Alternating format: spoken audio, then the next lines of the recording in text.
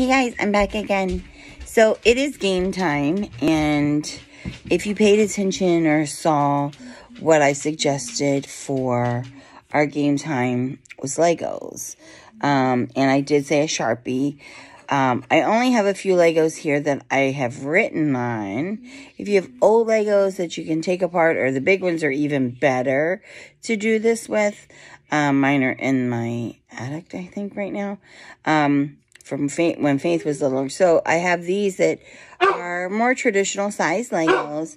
And today, or this week, our verse is, for every house is built by someone, but God is the builder of everything, from Hebrews 3:4.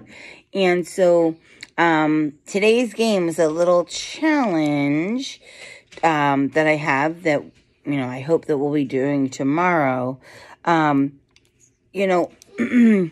We want God to help us, and we want to be able to do things that God wants us to build, and we want to build things, but we have to follow God's instructions.